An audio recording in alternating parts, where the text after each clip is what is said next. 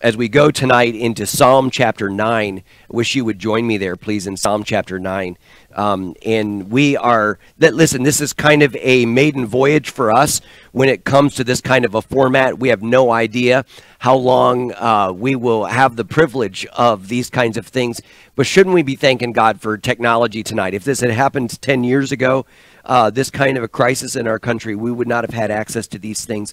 Frankly, we spoke to a couple of church members this week most of you got the news that we were doing what we were doing last Sunday morning and then also tonight. And I thank God that you got the news, and we laughed a little bit as we chatted with people. There was one person who said, I don't have a computer. And I said, well, would you like us to help you by bringing somebody or whatever? She said, no, she's going to watch David Jeremiah, and she was good. And so I laughed. I thought that was a good thing. And so hoping the rest of you will not follow her lead.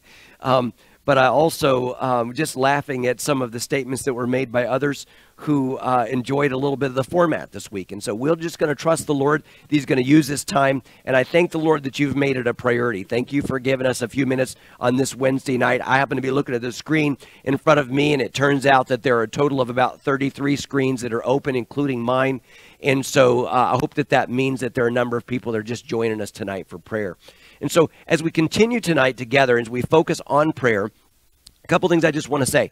I'm not going to close in prayer tonight. I'm telling you in advance.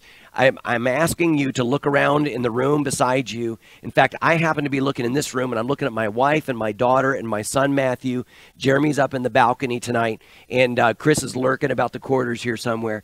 But the bottom line is I'm hoping that you will get together with the people that are in your house tonight and pray as we close. This is what we do in here on Wednesday nights, and this is what I'm asking you to do tonight. I'm asking you to pray together as a family and pray as we talk about this in chapter 9 of Psalms. I'm asking for you to be praying exactly this way as we go together tonight. Let me ask you a quick question as we begin this conversation. Do you ever struggle with change?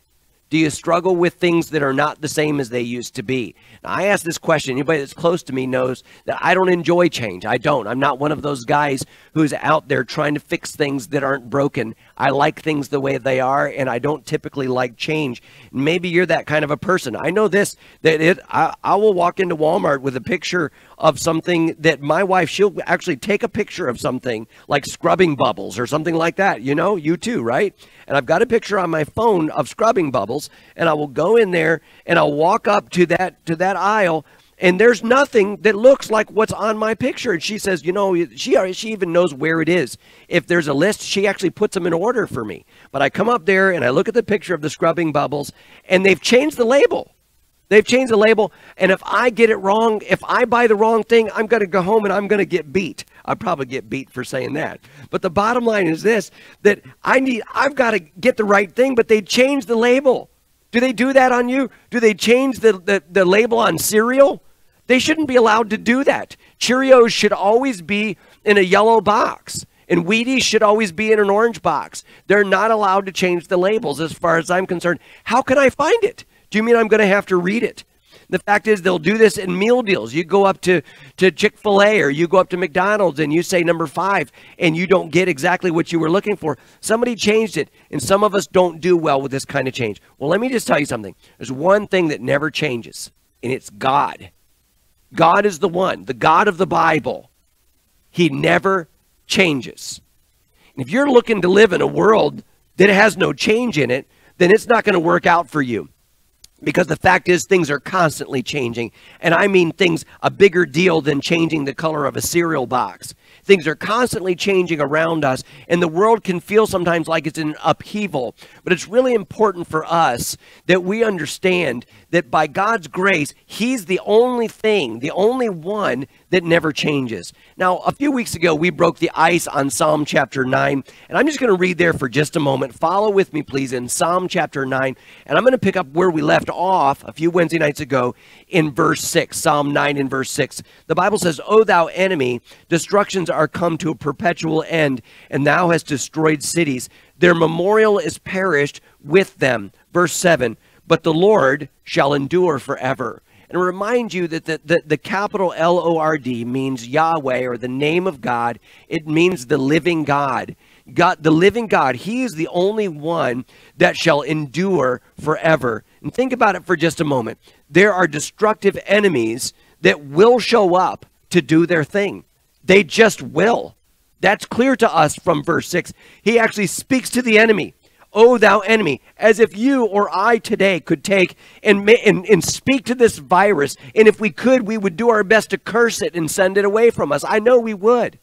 The fact is, the psalmist is saying here, hey, you, my enemy, destructions are come to a perpetual end. In other words, at some point, this is bound to happen. They will end. This thing right here, remember my dad saying something to me on this line a few years back as a young man, and I don't know, even remember what the situation was. And he just said, you know what, I don't know what to tell you except that I know that it helps me to know that there will be a time when this trouble will come to an end. It may be in 7 minutes. It may be in 7 days. It may be in 70 years when I'm with Jesus in eternity. But this trouble will come to an end. And whatever the trouble that you have, whatever the enemy that you have, they may be bringing their havoc, they may be doing their harm, but they will not always do their harm. There will be a day when this will end. There are fears, and for some of us, we may be concerned that the enemy is the virus, but honestly, the enemy might be, forgive me, fear itself.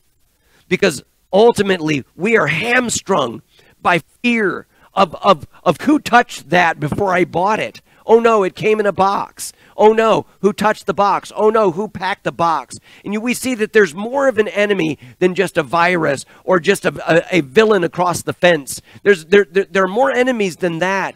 But ultimately, they really will do their thing. They still won't last forever. There are enemies. They are destructive. But there will be an end to their destruction. Some of the enemies, he says here in verse 6, they have destroyed cities. He says, thou hast destroyed cities. You think about that. We can think of examples of this in history. But notice what he goes on and he says, whole cities, but they perish. Eventually, even the memory of them, their memorial is perished with them. In other words, hey, yes, indeed, there are enemies out there that maybe can destroy whole cities. And either the memory of that city is gone, or for that matter, the memory of the enemy is gone. Because ultimately, the enemy will come, the enemy will do its thing, but eventually, the enemy will go away, and people will not even remember the enemy. Think about it for just a moment. Natural disasters, Pompeii, destroyed a whole city. The Mount Vesuvius volcano destroyed the whole city of Pompeii. Think about the wickedness in the bombing of Paris or the bombing of London in World War II. Think about sickness like polio or influenza or Spanish flu. This coronavirus is not the first time that this country or this world has dealt with sickness that swept the globe and for that matter, slaughtered many people and a much higher percentage than we're dealing with today. There have been many times when this has happened, but there are other enemies as well. There's the enemy abortion and the evil. There are evils that are all around us. And you think about these things. Someone mentioned this week how ironic it was that clinics were opened and churches were being asked to close. Now stop. I understand why churches are asked to close, because this is a place where there's typically a collection of people. But I thank God that he knows about this. You can't think of anything maybe more sinister than the devil, who would concoct these plans to try to keep churches empty and yet still to do his evil thing in clinics all around the nation and all around the world. What I'm saying to you is this. There are enemies. There are sicknesses. There are diseases. And you know what? They're going to do their thing. They just are. They're going to do their thing. And ultimately, it is not they, though, that will last. These enemies will not last. First of all, there are destructive enemies. They show up to do their thing. But secondly, only the Lord lasts forever. We read that first, didn't we, in verse 7? But the Lord shall endure forever. Now think about it for just a moment. Sometimes we get a little confused with the name of God, but remember that he named himself. He named himself Yahweh, which means the I am, or the one that always continues, the one that always exists. And so he's had no beginning. He's had no end. He continues to live. He is the I am. He is Yahweh. And so we're talking about the ones who last and the ones who don't. The enemies, the diseases, they don't last. But God, Yahweh, the living God, he always lives. He always lasts. No wonder we appeal to Jesus, the resurrection and the life today. because we're appealing to the one who lives. Let me read to you from Psalm 90. It's Moses talking, okay? Listen to what he says. Before the mountains were brought forth, or ever you had formed the earth and the world, even from everlasting to everlasting, you are God. Listen to Psalm 102, verse 24 and following. I said, "Oh my God, do not take me away in the midst of my days. Your years are throughout all generations.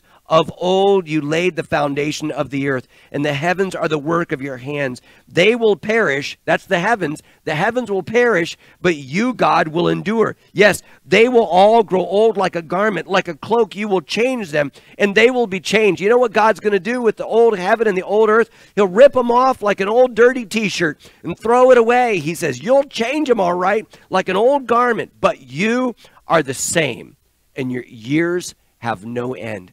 Listen, God's people, we are in the hands of the God who never changes. We are in the hands of the one who always endures, the one who never goes away. We are in the hands of the one who always gets it right. And you can trust this God. And just think about it for just a moment. No wonder they were so amped when Jesus was there and he said to them, he told them all about Abraham. And then he said, before Abraham was, I am. What was he saying? He was saying, I am the same guy, the same God, the living one. And they picked up stones because they knew exactly what he was saying. He was equating himself with God. And so the bottom line is this: you trust that same God. He was the same God of Abraham. He was Jesus who stood in front of those people there in Jerusalem. And he is the same God that you're praying to tonight. You have every reason to pray to this God. He's the one constant. Diseases come and go, but God is that one constant. And we pray to that God tonight. When we're done, we're almost there. When we're done this evening, I'm asking you to gather everybody in the house. Ask them, hey, you, turn off your Nintendo Switch over there. Hey, you, turn that off and come on over here and join us. Everybody gather around. Tonight, we are going to pray to the one constant that there is, the one God. We're going to pray to that God this evening, and we're going to take our concerns to him. God is the one who never changes. There are destructive enemies that show up, and they do their thing, but only Yahweh, the living God, only the Lord, lasts forever. And lastly, the Lord will make things right. The Lord will make things right. Look again with me, please, at verse 7. Notice what it says there. It started out, but the Lord shall endure forever. He has prepared his throne for judgment, and he shall judge the world in righteousness. He shall minister judgment to the people in righteousness. And so he said, the Bible says he prepares his throne. He's getting his throne or his power. This is the place where he will mete out, he will measure out judgment, where he will deal with everything. Basically, he's getting his chair ready, and he's setting the stage. He's getting things where they need to be. He prepares his throne and his power. Your God is on the throne.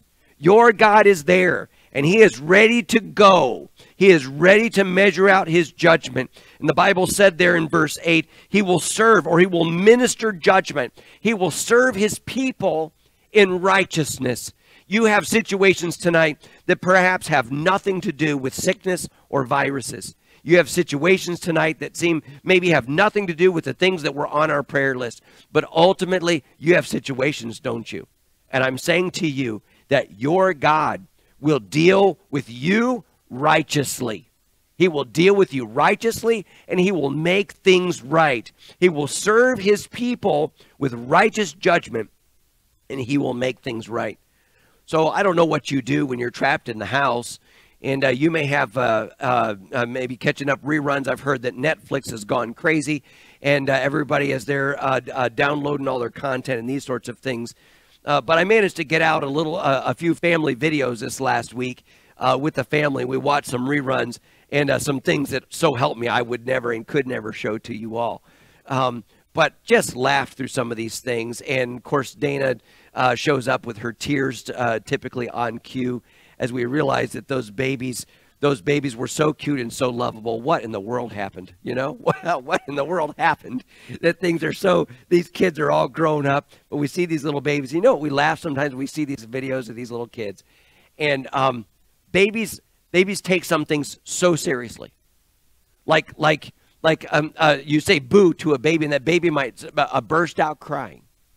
And or on the other hand, you've a simple chore like putting down a flashlight so that a child can pick up a banjo to play for it. That whole episode has got to be completely rehearsed and described and with many, many syllables as the child explains to you exactly how he's going to return to the flashlight and pick it up. I think to myself, what is this?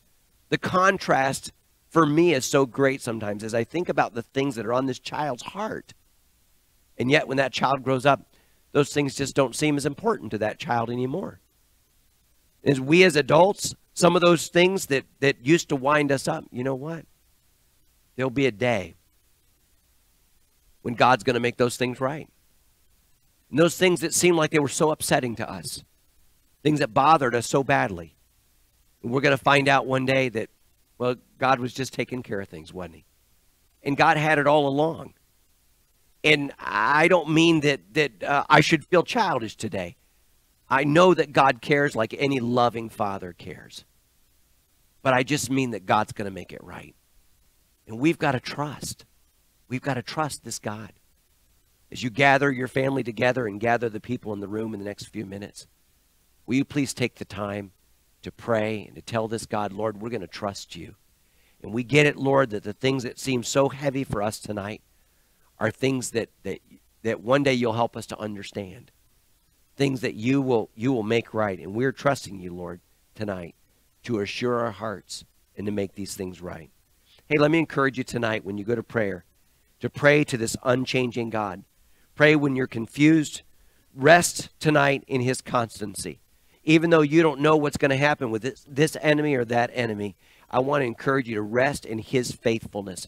Rest in this unchanging God and know this, that you can trust this God to handle whatever enemies are in your life as you are a child of God.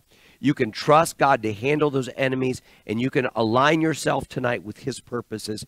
And by God's grace, you give him all of your troubles, and you leave them with him tonight and trust him to handle those things. I remember when I was a kid that we used to go down to Siesta Key Beach in Sarasota. And I remember that there were times when the waves were really, really high. I don't know. I must have been 10 or 12 years old. And I remember thinking that I could do fine out there as long as I went out with my older brother. He was 4 years older than I. And if I was 10 or 12, then that meant that he was 14 or 16 years old. And we'd go out there, and sure enough, we'd go out pretty deep. My feet were dangling. I couldn't feel the bottom at all. But I'm holding on to him. You know what? Same thing happened to me a couple years later when I started having kids of my own. And my kids would come, and every time I'd drop into a swimming pool, my kids would come find me, and they cling to me like a squirrel in a bath. And they're just clinging to me, and you about couldn't get rid of these things, just holding on. You know why? Because when there are waves and when things are unsure, we need an anchor. That's just what we need. We need an anchor. Tonight, I want to encourage you to be stayed upon Yahweh, the living God. Be anchored in Jesus Christ. And take your knees to him tonight. Please take the next few minutes. Let's gather around. Let's gather everybody around. I'm going to do the same with these people here in this room. With God's help tonight, let's verify that we are anchored in him. And let's trust him to help us in the midst of this storm. Hey, thank you so much for being with us tonight. God bless you. Be safe. Good night.